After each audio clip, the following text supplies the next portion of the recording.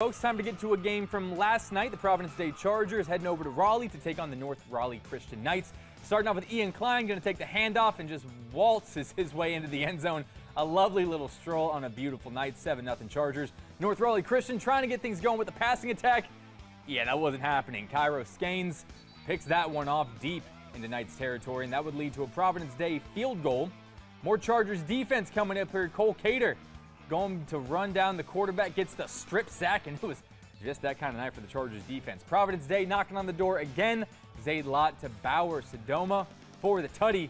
Providence Day made the trip to Raleigh a good trip as they pounded North Raleigh Christian 61-7, your final score from last night. Time now.